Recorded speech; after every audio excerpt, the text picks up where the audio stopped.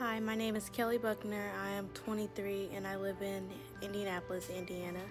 I obtained Graduation Alliance through Indiana Workforce Program last year.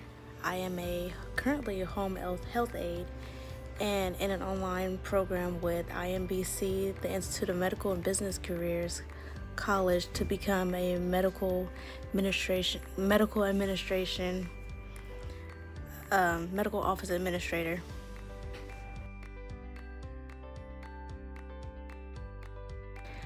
I decided to obtain my high school diploma through Graduation Alliance because I would have been a 2017 graduate, but I missed out on my chance due to personal reasons, and I did not want to not have a high school education, which is why I found out about this program, and it allowed me, being older when I was 22, I had to be 22 and above to obtain this diploma.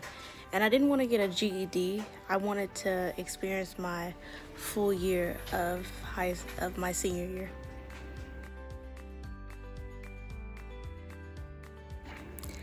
I wasn't surprised when I found out that I had graduated because I knew I could do it, and the tasks were simple as long as I didn't procrastinate and made sure I had my assignments on time and did thoroughly. I was more excited that I finished it rather than excited about getting it.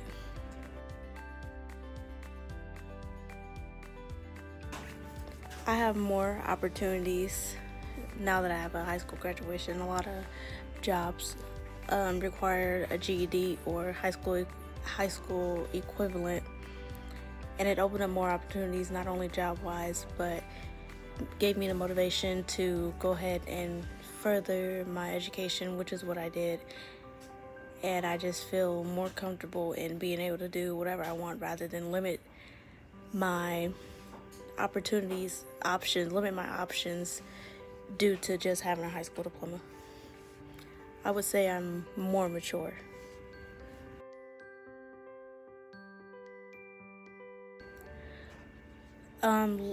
The month after graduation, I jumped right into college, an online college, and I'm currently a home health aide in training because I definitely want to continue my career in the medical field because it's a wide variety and options, and I know that I won't be turned down for anything because there's always room for anything medical wise, and I'm excited to find out what I'll eventually do 5 years from now.